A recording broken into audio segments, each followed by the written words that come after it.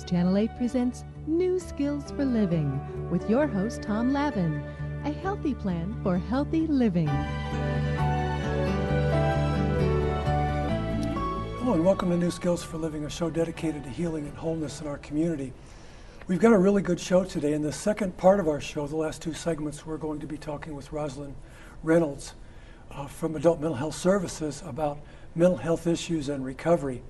However, in our first two segments, we're going to be talking about what the Washoe County School District counselors are doing to help students stay on track with graduation. Our guest is Kelly Jesh, who is the program coordinator of the school district school counseling program.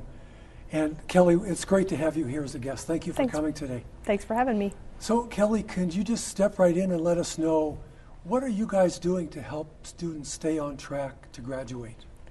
Well, I think school counseling is a really important way to help identify students in the school district who are starting to have issues around completing their coursework to graduate. That is our number one goal, is to make sure that students graduate college and career ready. Counselors use data in a lot of different ways, gather data to find out who's on track for succeeding and who's not.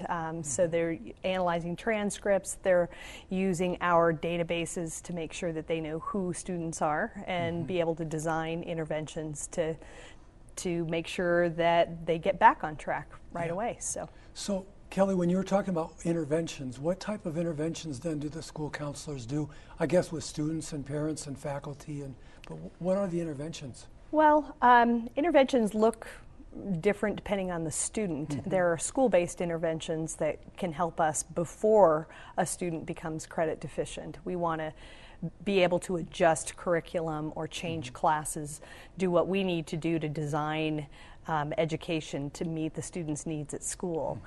But once a student is credit deficient, has fallen behind in his or her credits to graduate, then a variety of other needs, services need to kick in to help catch the student up.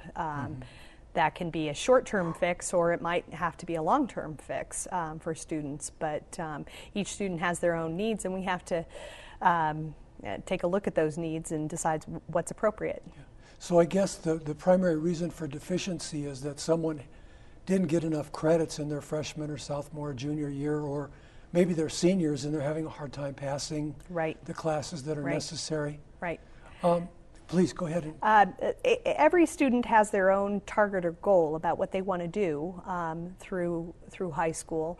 Obviously, they come into high school with a certain skill set, and when that skill set isn't matched with the coursework, sometimes students have difficulty and may not necessarily know how to ask for help, may not have the support that they need, and therefore may, drop a class or fail a class or stop attending. Therefore, they won't get a credit. Even if they go to class and pass the class, they might get a credit. So there are lots of reasons why kids might not end up getting a credit for a class. And so, are you and the counselors, like right out of the bat, like freshman and sophomore year, already talking with the students and their parents about you're falling behind in your credits here and you need to? Or do you kind of wait till junior and senior year? Or? Oh, no. We have many of our schools dedicate a counselor to the freshman class. So we have a counselor that his or her whole goal is to keep freshmen on track. Some schools also have added support, Gear Up counselors who keep track of counselors or of students and follow them through that first year, doing everything they can to make sure that they're on track, particularly at the at-risk population. But we know that first year of the transition from middle school to high school is really important because once behind, it's really hard to catch up. So we do everything we can in that first year to make sure that counselors or students stay on track. And I kind of got the idea, please correct me if I got the wrong idea, but that maybe you listen to what a student's goals are, what they want to do after they graduate from high school, and you help design the curriculum. But then there's also a matter of skill set, and what skills does the student have, or what do they need to graduate, but then also head off in the direction. Can you tell us a little bit more about that, how you guys do that? Well, every student in Washoe County School District develops a 4-year plan. So that freshman counselor will come in, work with the student to say, what do you want to do? What are your plans? What goals you have? And some come in with those plans well developed and others don't.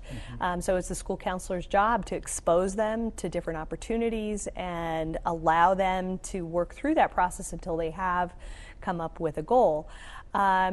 Then once a counselor has an idea about where a student wants to go, then they begin to plug classes in, whether it's a science-based or it's a literature-based goal that would allow them to be ready when they move into that arena. That sounds really great. That's some great information. And right after this brief break, we're going to continue to explore what the Washoe County school counselors are doing to help students graduate.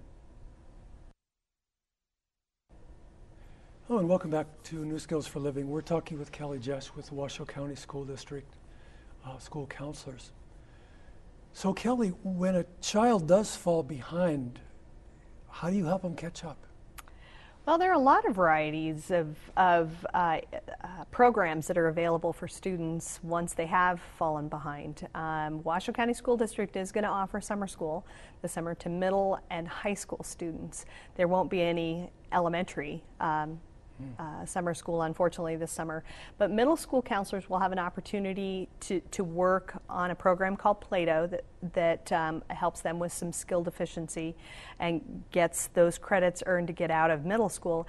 And then high school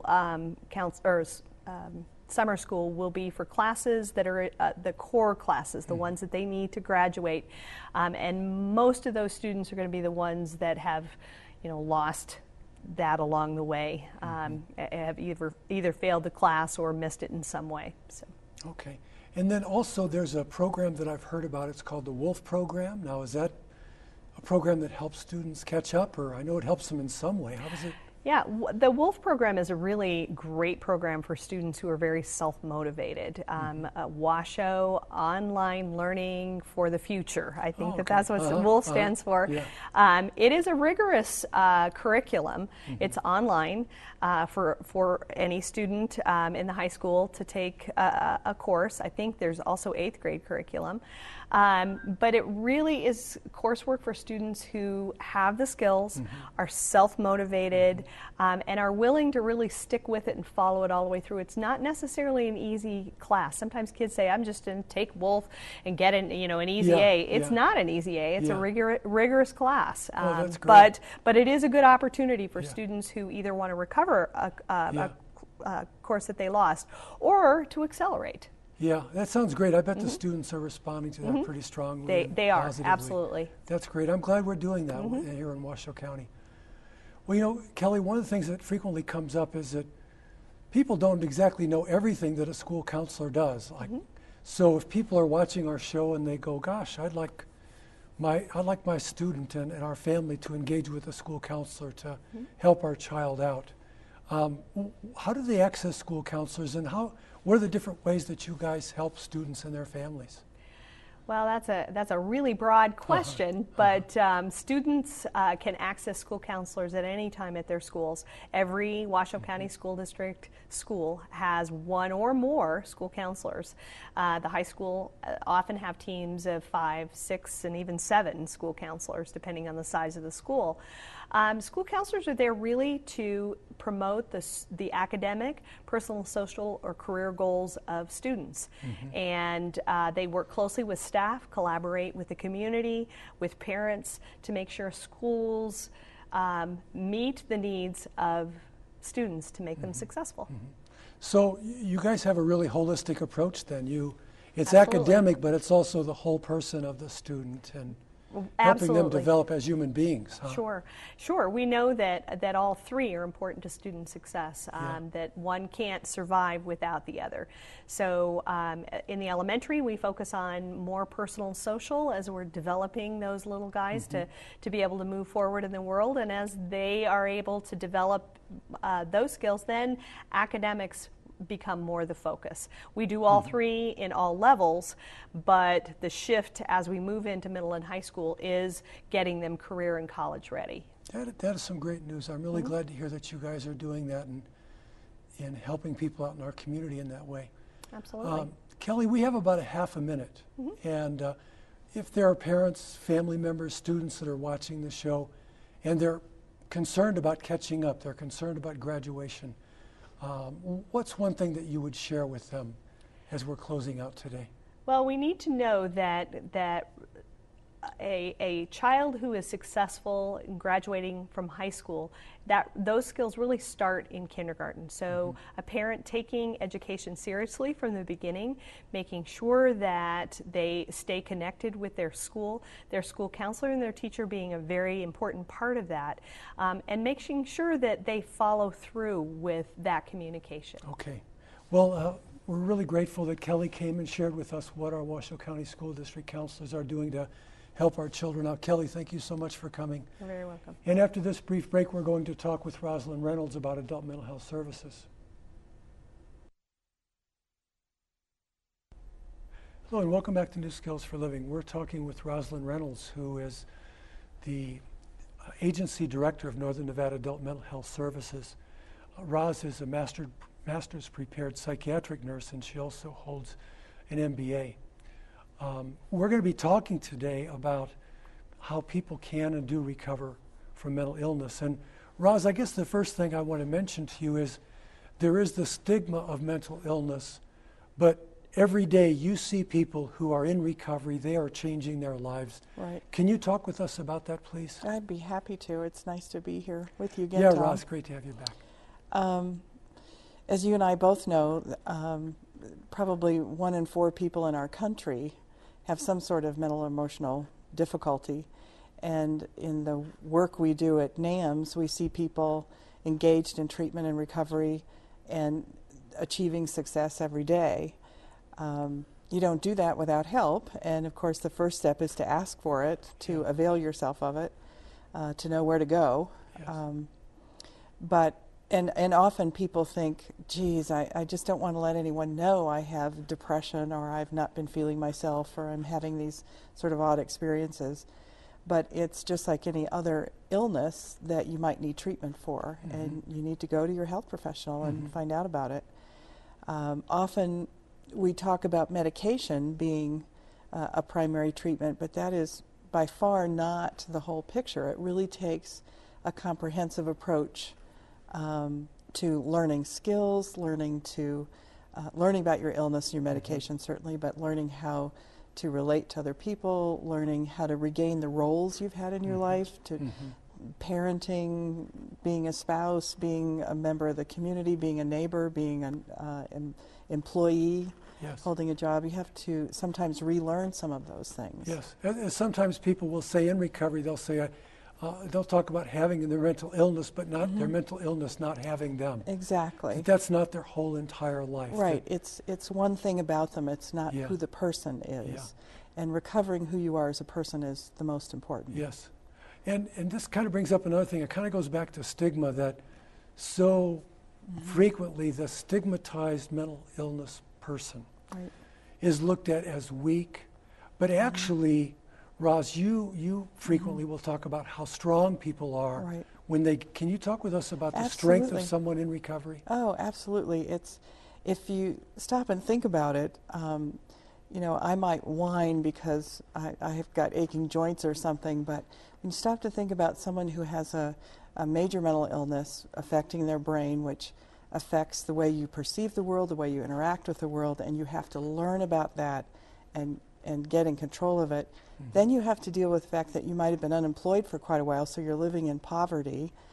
You have to deal with the stigma of people knowing about your illness and perhaps discriminating against you. Sometimes people lose friends and family members because they're afraid. So you suffer a lot of loss and grief.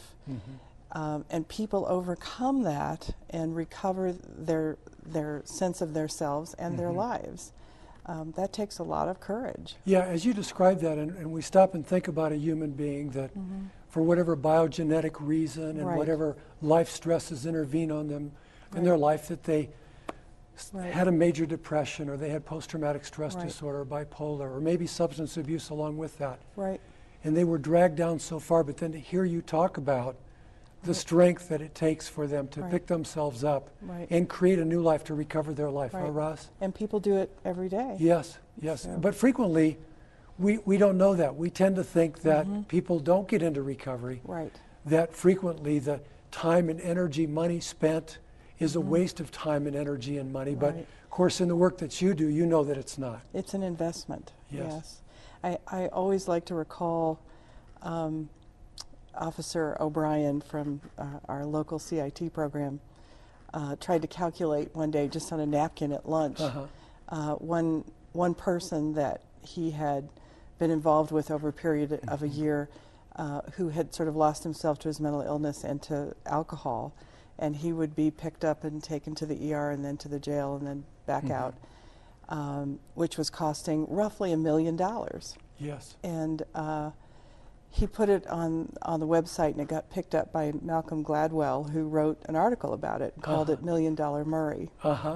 And Murray recovered just with the support of Officer O'Brien, Officer Johns, who checked in with him and provided some social services and got him into treatment. And we saw before and after pictures, and you wouldn't have realized it was the same man. Yeah. So with just support and someone being willing to engage in treatment and recovery, it makes all the difference. And Mr. Gladwell made the point at the end of his article that we could have bought him a condominium and given him a 24-hour nurse and spent less money than we did when we were just doing the cycle. Yes. So it's an investment, and it does save money, but it's always hard to show things that didn't happen. Yeah. Well, But the investment in the humanity is really worth it, too. it sure is, Roz. And so that's some good news hearing this with Rosalind Reynolds. And after this brief break, we're going to explore further these important themes about recovery.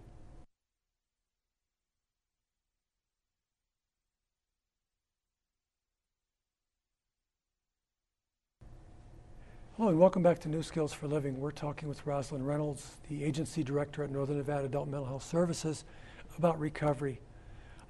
So, Roz, there is data out there that shows that someone with a mental illness, if it's not treated appropriately or it goes untreated, that it will take 25 years off of their life. Can you talk with us about the personal, family, and social cost? Sure. I wish I could quote that research, but it's fairly recent research that shows that folks with mental illness, especially without enough support and treatment, have lost as much as 25 years off their lives, that they tend to die early.